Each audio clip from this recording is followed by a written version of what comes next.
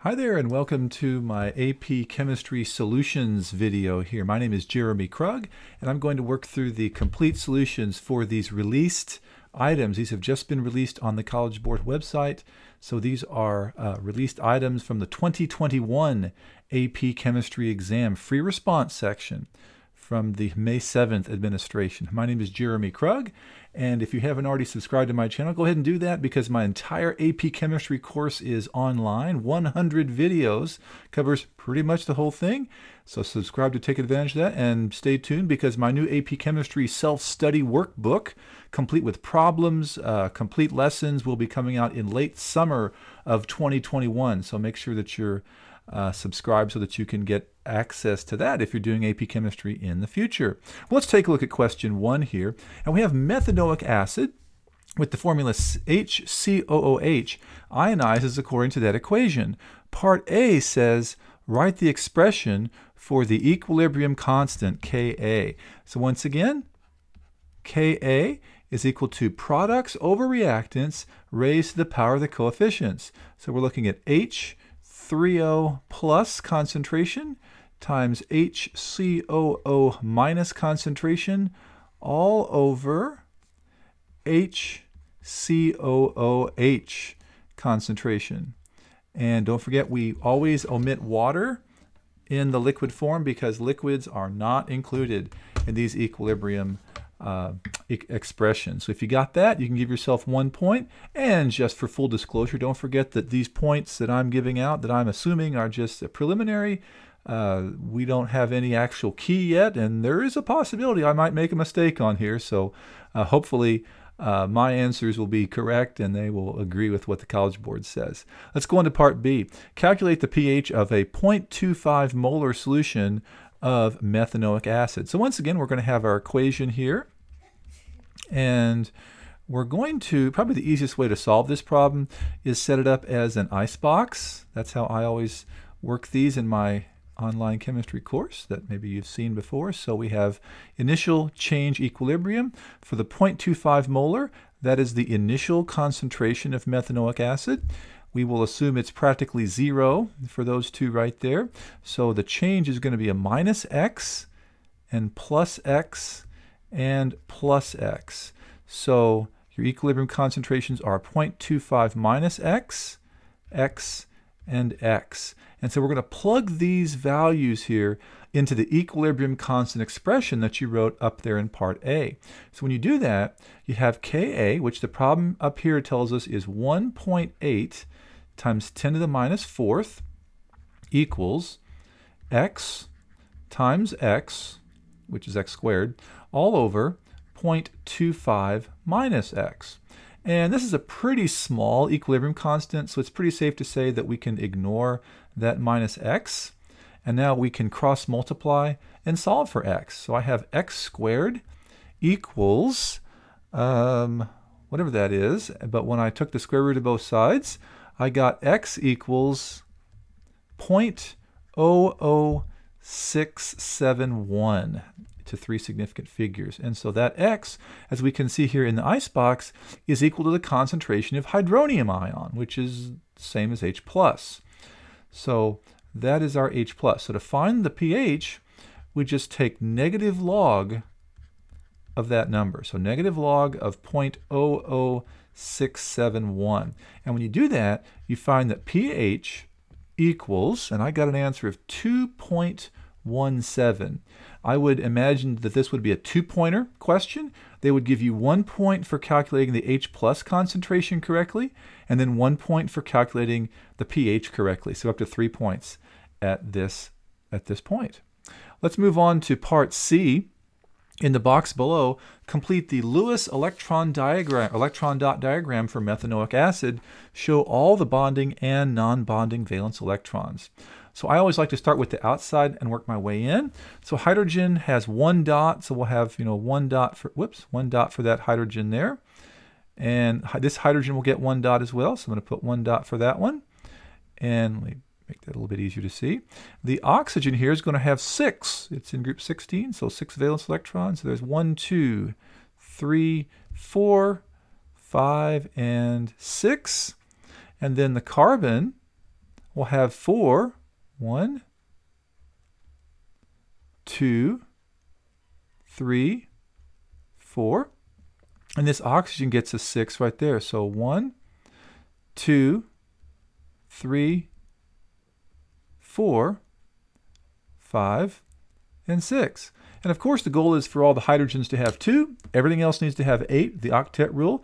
And the hydrogens are good, but this carbon right here only has 6, as you can see. That oxygen has 8.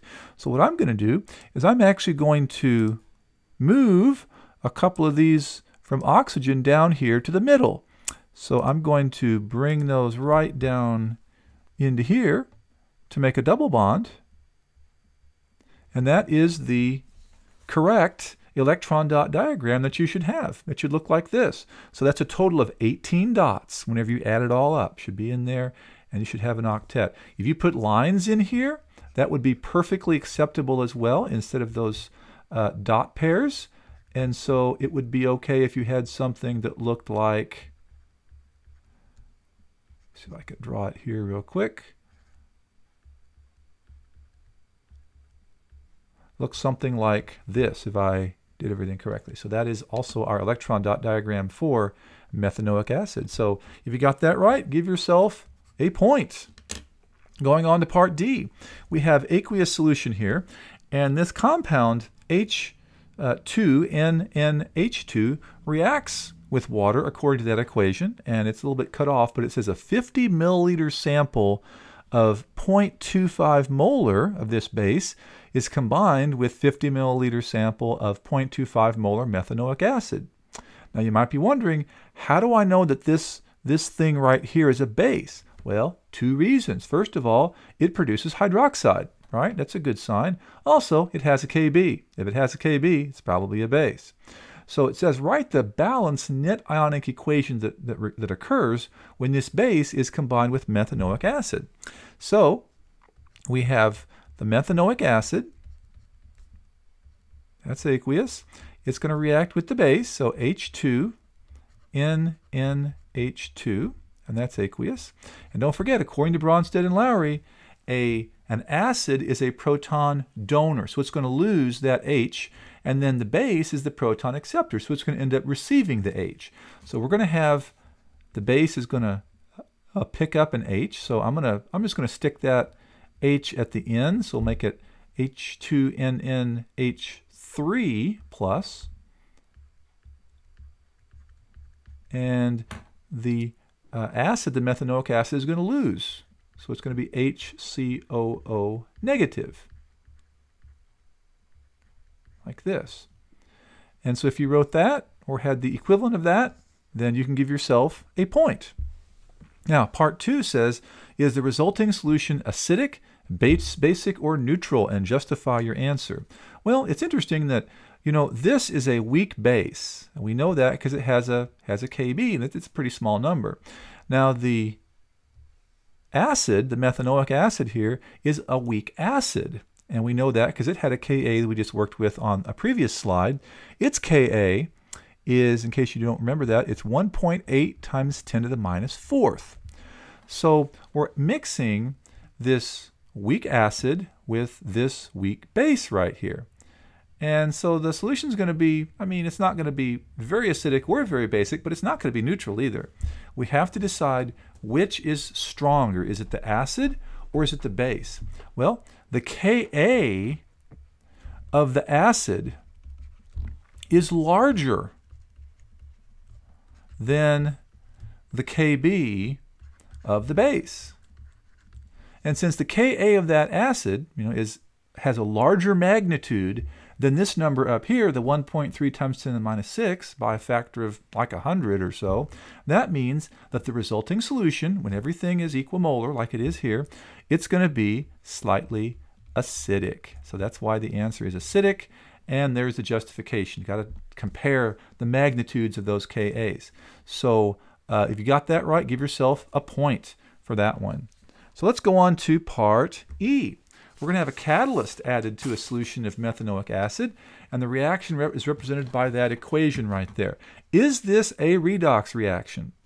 When you look at that, I hope you realize that is a yes. That is a big yes.